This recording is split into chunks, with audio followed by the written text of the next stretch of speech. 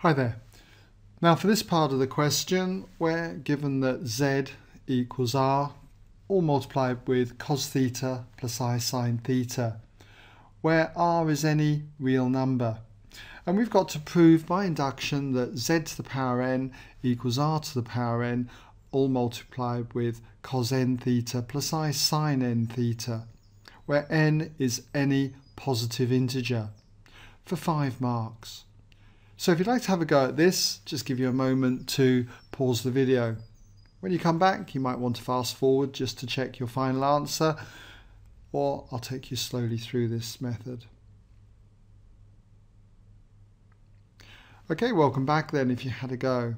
So I'm assuming that you're familiar with the proof by induction. If not, you can always check it out on my website. But what we do is we start with showing that it's true for n equals 1. And so when n equals 1, if we just substitute in here, we therefore have z to the power 1 equals r to the power 1 multiplied by cos of 1 theta. Seems a bit trivial, I know, but plus I sine of 1 theta.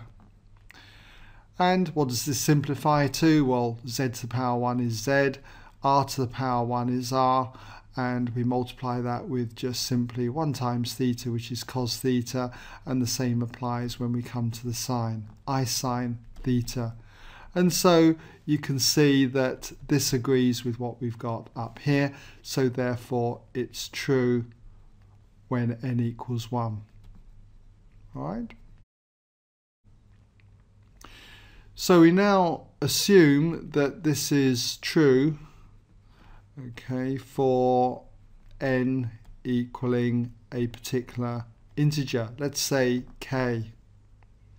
And so on that basis, we've got that z to the power k, using what we've got here, that z to the power k must be equal to r to the power k multiplied with cos of k theta plus I sine of k theta.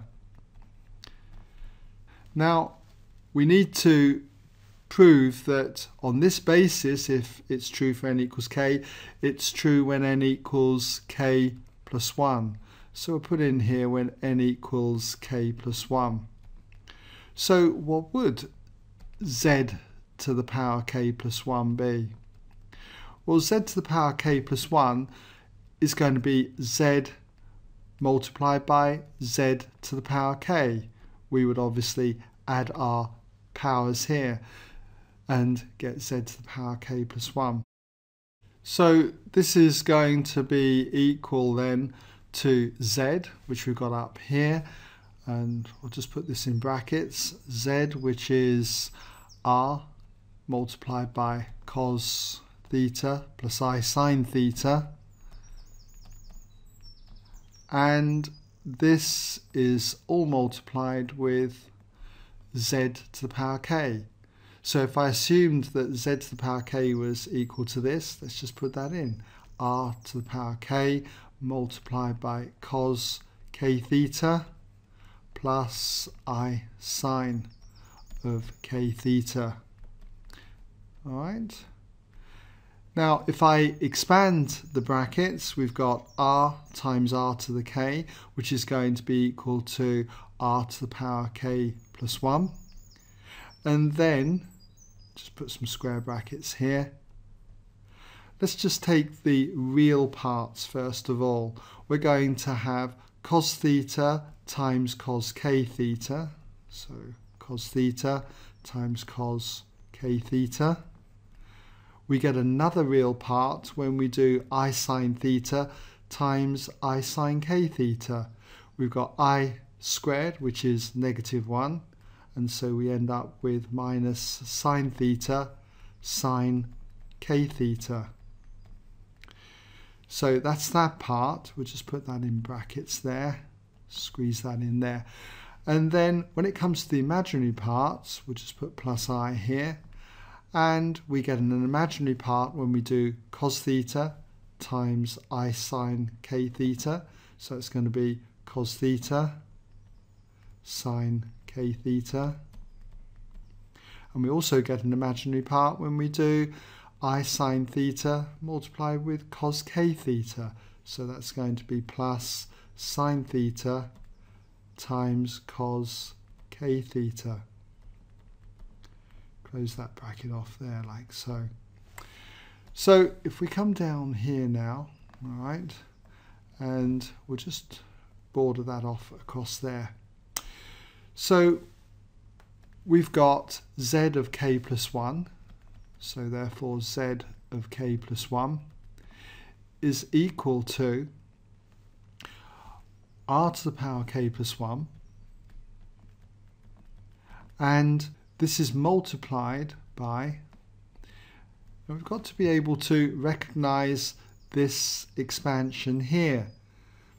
This comes from expanding essentially the cosine of theta plus k theta. Okay, cos of theta plus k theta. Should be familiar with that identity, often comes under the form the cosine of a plus b.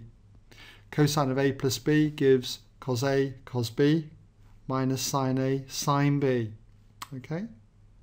And then when it comes to this part here, we should recognize this as the expansion of, and I'll just put the I there first of all, it's the expansion of the sine of theta plus k theta. We should recognize this as the sine of a plus b, which is sine a cos b plus sine b cos a. All right, I know I've got it just mixed up there, but obviously we should be able to see through that. So what have we got here then? Well, this is equal to r to the k plus 1, and I can rewrite this part here as the cosine of k plus 1 multiplied with theta, and do exactly the same on the sine here as the sine of k plus 1 times theta. So this has got this particular structure when n equals k plus 1. So therefore, if true for n equals k, then I've shown that it's true for n equals k plus 1. So on that basis, if I say since true for n equals 1, we proved that was true up here, then true for the next integer up, true for n equals 2. And if true for 2, it must be equal to the next integer up from that, 3, and then 4, and so on. Okay? So therefore, it's true for all positive integers. Okay? So just illustrate that like so.